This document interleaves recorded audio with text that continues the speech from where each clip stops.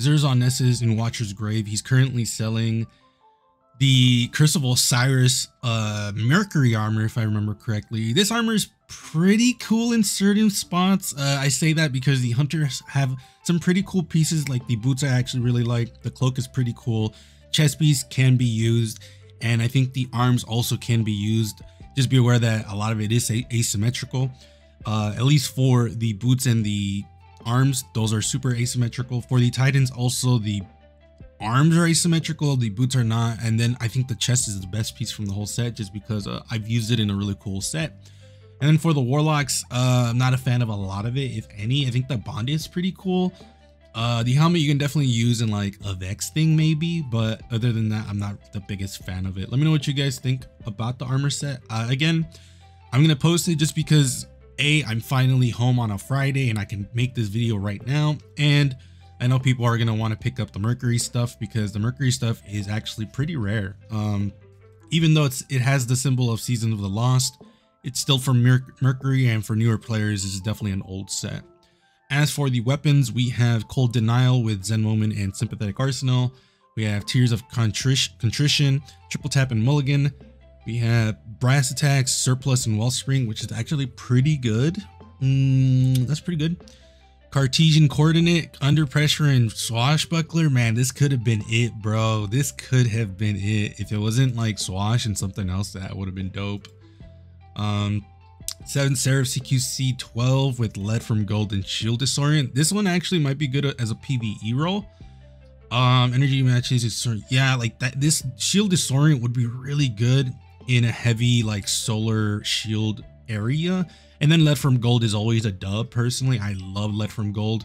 Thread Needle with Rangefinder and Demolitionist, and 9 Hunger with Zen Moment and Rampage. I definitely would pick this one up, just because Zen Moment did get buffed and Rampage is super dope.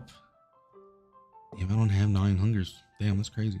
All right, so for this other exotic, or for the exotics, Killing Wind and 4th Time's the Charm, I would definitely pick up 4th Time's the Charm, just because Cranial Spike with 4th Time's the Charm is just wild. Like, you almost shoot forever, it feels like. And then for the other ones, it's Graviton Lance. Unfortunate, because now more people are going to be using this. Orpheus Rig with the most mid stats I've ever seen. Granted, you'll be getting at least a 1 on all of it, and then a 2 on one of the ones that you pick. But, Crest of Alpha Lupi, ooh, that mobility is way too high. And then Claws of Ahamkara with mobility way too high, but this is decent. If you don't have any of these, pick them up, because just unlock it for your collections. It's always useful to do that. And let's see what I unlocked. Let's see. Hopefully it's something good. Liar's Handshake. I already have a Liar's Handshake. I appreciate you though. Let me see real quick. Let me see. Let's just pull the one I just got, so that way you guys can see the rolls instead of me just looking off camera. I'm gonna say no, dog.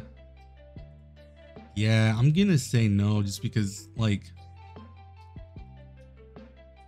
I appreciate that strength is at 17, but I really don't need strength at 17, so I'm just gonna do this because the build I have now is just a little bit better.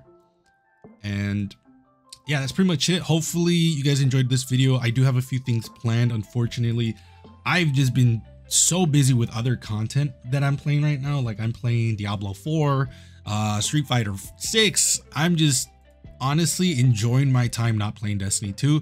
But that comes with a negative of I just don't have time to play this game, which means I'm really lagging behind getting some of these ornaments, because I know you guys want me to make a review for this, and I definitely want to do it just because it's one of my more favorite videos, because people usually have a really big opinion about like the seasonal ornaments, and I usually have a differing opinion. Not that I'm like a contradist or whatever they're called. Not that I'm like that, it's just most of the time, like, I'm very picky. Like, the armor set really has to be like to my liking, I guess you would say. So it's not like I do it on purpose, but at the same time, it's not like I'm completely negative most of the time. Well, sometimes I'm just like, I'm destroying an armor set. But let me know what you guys think. I appreciate you guys coming up to this point. Be safe. I will see you guys later.